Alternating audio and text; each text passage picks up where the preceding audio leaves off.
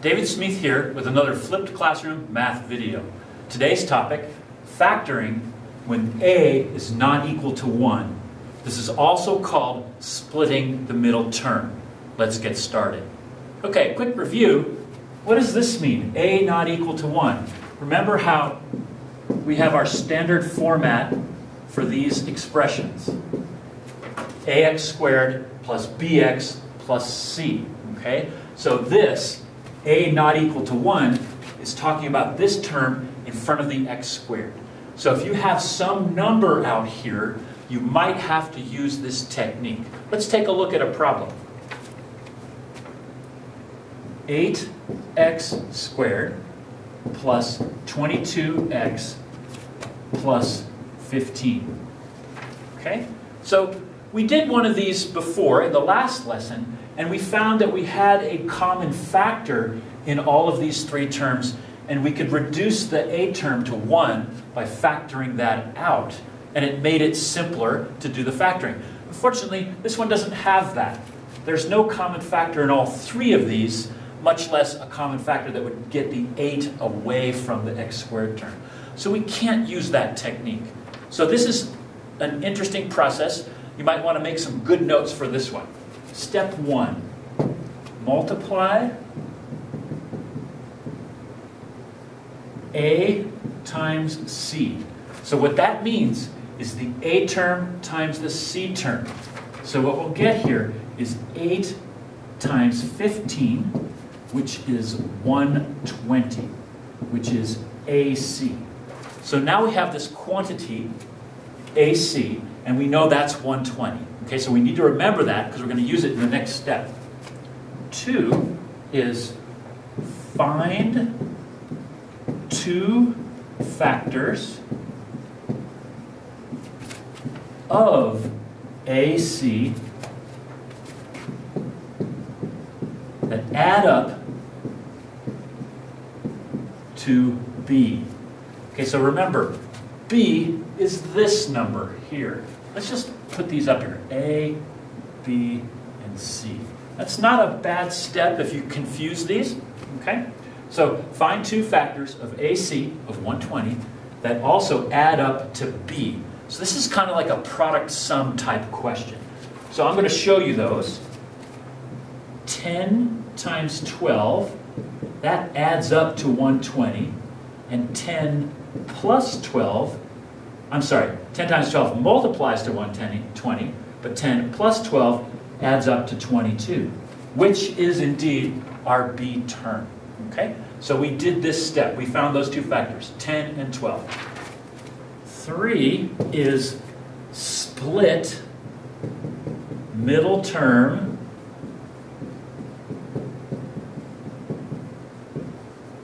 using above factors.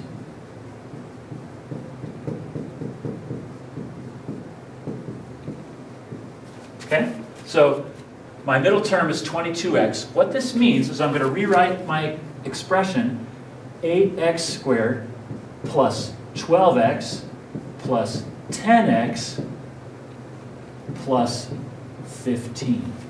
Okay? So this is just going backwards. These are like terms. I could combine them and I'd wind up back here, but I'm splitting that one, so I've written these two factors out. Okay?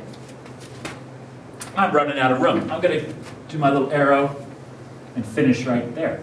Okay? All right. So step 4. Finish factoring.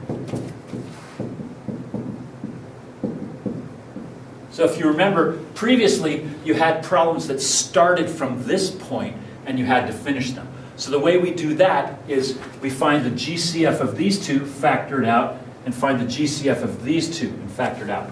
So 8x squared plus 12x, I have a 4x in each of those. So that becomes 4x times, 4x times 2x plus 3. Actually, let's make that a little smaller so it fits. 4x times 2x plus 3. So if I multiplied that through, I'd wind back up with 8x squared plus 12x. Doing the same here, the GCF of these two terms is just 5. So we get plus 5 times, now if I factor a 5 out of 10x, I have 2x left. And if I factor a 5 out of 15, I have 3 left. Now, yeah, that is a little bit complex, but if you practice it, I'm sure you can get through to this. Now you have a nice little indicator that you're on the right path. These two should be the same. Otherwise, you made a mistake somewhere, or it's not factorable. But right now, they are the same. So I take these guys and bring them down. 4x plus 5. And then 2x plus 3 goes right there. And we're done. Now, if you have the time and you want to check, you can FOIL this expression, and you should wind up all the way back here. Okay? Now, if this was confusing, you might want to watch this explanation again, or perfect your notes. And then once you feel like you have this, then go ahead and continue the video. I'm going to give you a couple examples. Okay, let's give you one to try. How about this? 6x squared plus 17x plus 12. And just to review before I turn you loose, whenever you see one of these with some number, when a is not 1, your first step is to see if you can get that 6 out by factoring it out of the other two terms. In this case, there's no 6 factor in 17, so you're done with that process. You're going to have to split the middle term to solve this one. So pause the video and give it a shot. Okay, let's see how you did. So step 1 was AC. Find that. So what is AC? It's 6 times 12. AC is 72. Step 2 is find factors of 72 that add up to 17. In other words, 2 factors of AC that add up to B. Okay, so let's try that. 8 times 9 equals 72, and 8 plus 9 equals 17. So 8 and 9 are the two numbers that we're going to split our middle term with. So step 3 is going to be 6x squared plus 9x plus 8x plus 12. Now a question might be occurring to you.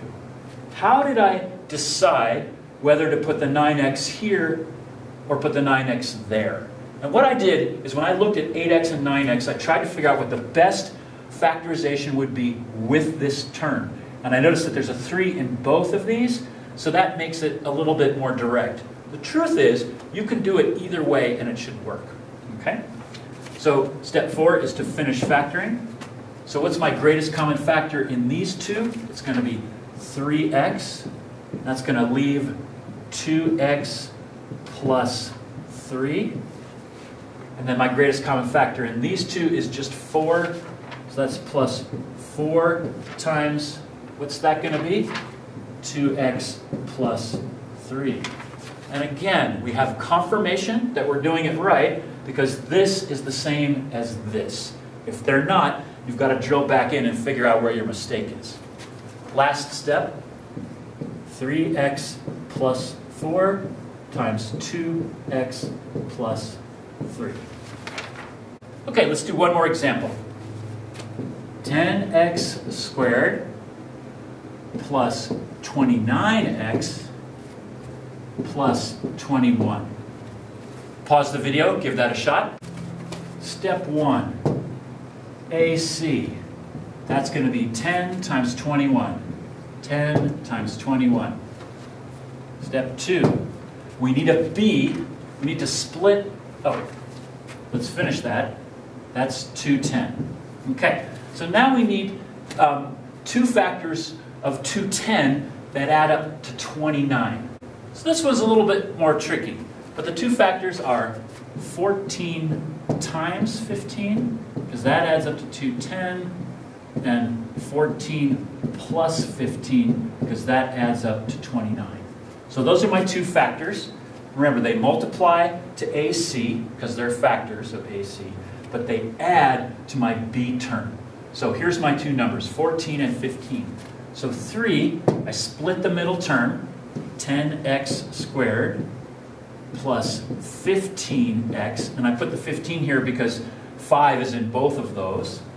And then we have plus 14x plus 21. And this works out well because 3 can be factored out of both of those. Okay? So now we're going to take the greatest common factor out of these two and out of those two. And let's see what we get. So I got a 5x in both of those. 5x times 2x. That would get me 10x squared. And then plus 3. Because that would get me back to my 15x. And then over here, I have a 3 in both of those. So that's going to be 3 times... Oh, wait a minute. That's wrong. I said 3 before. It's a 7, right? There's a 7 in both of those. 7 times 2x plus 3. Everybody makes mistakes. The important thing is how to recover and not let it bum you out. And I'm not bummed out. Okay, so check this out. 2x plus 3, 2x plus 3. We're there. These two match. So now my last step is 5x plus 7 times 2x plus 3. There you go. Okay, I have 2 more for you, but this time I'm going to put it a little bit more on you. Okay? I'm going to give you 2 examples. I'm going to pause it, and then I'm going to let you work those examples, and then I'm just going to put the answers up there. If your answers don't match, then you're going to need to dig in and check your work. If you still have questions, just reach out and I'll help you.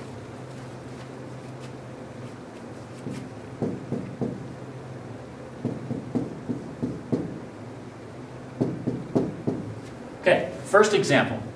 2x squared plus 11x plus 12. Give that a shot, see how you do.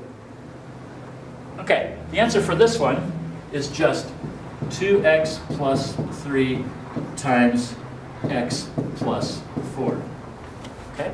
Second example.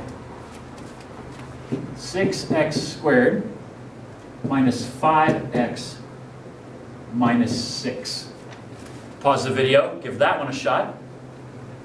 Okay, your answer is 3x plus 2 and 2x minus 3.